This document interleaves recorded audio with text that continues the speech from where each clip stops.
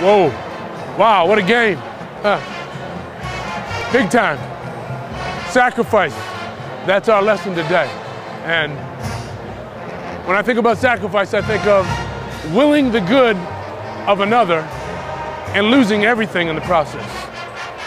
Losing it all.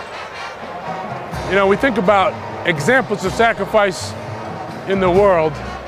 You know, you have people that have paid the price, paid a dear price in the sports world and all kinds of different avenues of life. But the only example that really is fitting in terms of what true sacrifice is the sacrifice that God made when he left heaven and came to earth.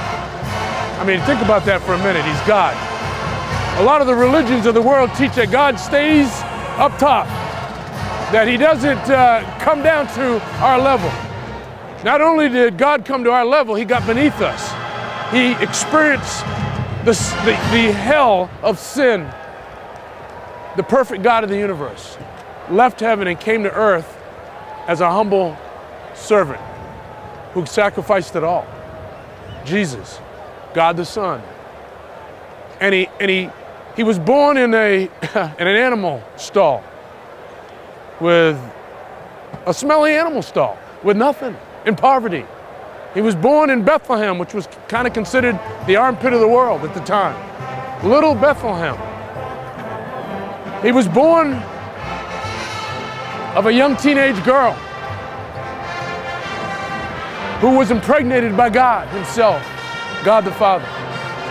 It broke all the rules, it broke all the codes.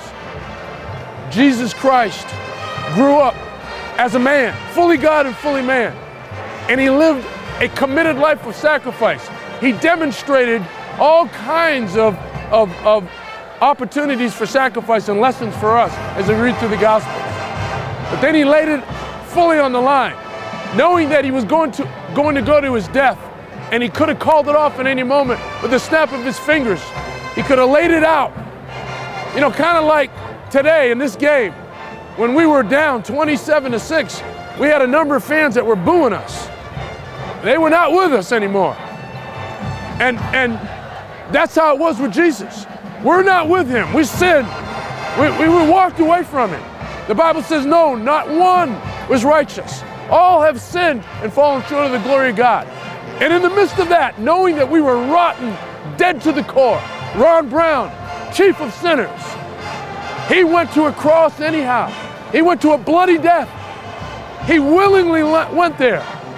And he took the abuse physically. And he took the abuse of being separated from God the Father. Humbled himself as a servant. Sacrifice. That's what it is. Willing the good of others and losing it all while you're doing it. That's what sacrifice is. The sacrifice of Jesus Christ. There's only one common sense answer for it. And that is to receive that gift in thankfulness and say, thank you, Lord. Because he died in our place, in my place. But then he rose from the dead. Like our comeback here, and it's just a parable of coming back when it all looked like it was dead. When everybody was booing you. When people were hissing and sailing at him at the cross. And just abusing him. Knowing that he would rise again.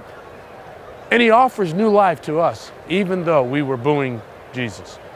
We were on the opposing sideline of God, booing him with pride, and yet he sacrificed anyhow. All I can do is get on my knees and say, thank you, Jesus. I trust you as my Savior. I receive you as God and Savior, and I will follow you as Lord. I repent from my sin, and I choose to follow you. Will you do that? That sacrifice, once and for all, was the complete sacrifice and all that you'll ever need to be right with God. And no matter what you've done, no matter what you've done, no matter where you've been, no matter, it doesn't matter. God will forgive you. If you will repent, admit to him that you're lost and you need a Savior. And then trust in Jesus, Jesus alone. He was God. And choose to follow him. He will radicalize your life. He will give you a brand new life. The Bible says we get a brand new life. We're born again. The Spirit of God enters in, God the Holy Spirit. And now we have an ongoing relationship with God the Father through our relationship with God the Son, empowered by God the Holy Spirit. That's the best deal in the world. It's sacrifice. That's what it's all about. Willing the good of someone else and losing it all. That's how we're to live. The overflow of Christ living through me is how I'm to live. God bless you. Consider seriously this challenge for you. Will you trust Jesus as Savior and Lord? For those of you who have trusted Christ as Savior, and if you're like me, you don't always have that spirit of sacrifice. You get proud. I'm guilty. We can repent right now. We can ask God for forgiveness, and He will wipe the slate clean and give us a brand new start. God bless you and have a great week.